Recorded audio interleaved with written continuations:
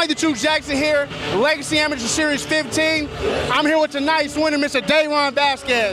Dayron, you're taking on Clarence Brown. Even before the fight, that's a lot to have on your back. How was your preparation getting ready for Clarence? It was good, man. I had you guys here at 4 rounds. The streamline, they just help out a lot. I didn't have too many sparring partners over at streamline, so to go to 4 rounds, you guys are great. And yeah, man. In the first round, it seemed like it was all you. You were able to control the clinch, get the takedowns. But in the second round, he seemed that maybe you couldn't get the takedowns. Were you a little tired? Yeah, I was a little gassed out. Well, what happened? What was going on in between the rounds 1 and 2? Nothing. Just I was trying to figure out what to do. I know I'm better than him everywhere, so I've been doing it a lot longer. So in the third round, you seemed to maybe get your second win. You were able to maybe control the fight a little bit more.